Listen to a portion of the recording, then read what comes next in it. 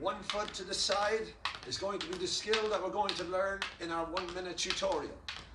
So, in this footwork skill, you have to jump over the rope, keep one leg in the middle, and then after you jump the rope, you're going to put that other foot out to the side. You're just going to touch your toe off the ground.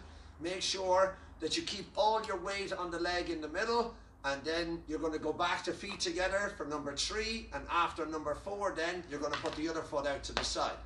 So you're going to go feet together 1, after 2 right side, feet together 3, after 4 left side.